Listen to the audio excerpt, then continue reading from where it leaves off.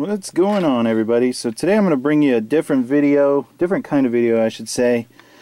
So what you're looking at is my collection so far of Topps complete sets. Now I have to keep this separate from my, I guess, main collection you'd say in my office because frankly I don't have enough room for this. So as you can imagine, I keep these in my closet. At one point I did have all of these in binders, but then again, as you can imagine, I had tons and tons of binders. So what I've done here is started, originally my idea was to start from 83 Topps because that's when I was born and work until the present. But since then I've decided I'm just going to collect as many sets as I can. So I've actually gotten up to, or back to rather, if you want to say that, 82 Topps. So as it stands, we've got 82 through, I believe that is 94, and then there are some missing spots in there, and then I have 04 to the present. So I got to fill in like 95, 97, 98, so on and so forth like that. But really the purpose of this video is not to show off all these complete sets, because I'm sure you've seen most of these, or at least for those of you that collect, rookie cards, the key rookie cards, at least from the 80s sets. But my main question to you and discussion is, how many of you still go after complete sets? How many of you out there are still set builders? Because I know that's how I pretty much got into the game, was building sets. And I always had a PC of a certain player. For me as a little kid it was Nolan Ryan, but I was always out trying to build sets, whether it was Topps, Fleer, Upper Deck, all the sets from back in the day.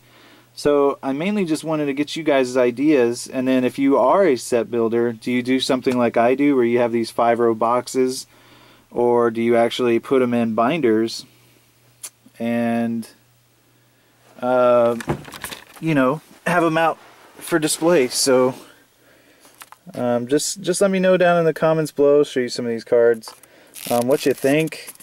As you can obviously see, these are thousands upon thousands of penny sleeves, and yes, each one of these sets are complete. The key rookie cards are in these sets because most of them I already have in a PSA or in like a top loader, because most of these I did hand collate. Painfully enough, I did hand collate things like this monster right here, 89 Topps. That took a lifetime, it seemed like. So after experiences like with 89, and then oddly enough, 87 was a bit of a monster too. 87 Topps. So I just then started buying the sets complete. I'll let somebody else hand collate them or open up a factory set kind of thing, and then I will just sleeve them up and put them away.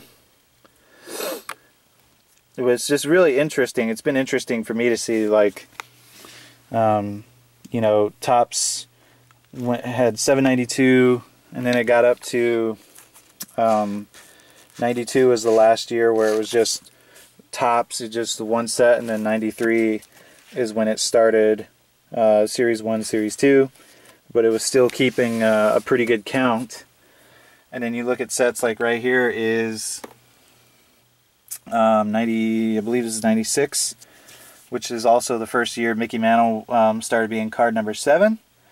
But 96, I mean, you can see, look at, I mean, there's what, 700-800 cards right there, and all of a sudden the sets go down to like 440, I believe. So it's kind of bizarre how they did that, and why they did that, because then a few years later they started up with putting the sets up to about 660 cards. At least that's how it was from 06 to I think it was either 13 or 14, then they started going up to a little bit more than a 660. I don't do the updates, although I have a few of the completed update sets. I don't do the updates or anything like that, so these are just straight up tops. No tops Tiffany, no tops traded, none of that stuff. Alright guys, so let me know what you think in the comments, and if you're a set builder, tell me what you do, man. I'm interested, because as a collector, you know, we're always trying to find the right way to sort or you know, that kind of thing. So just let me know what you think, and like they always say, happy collecting.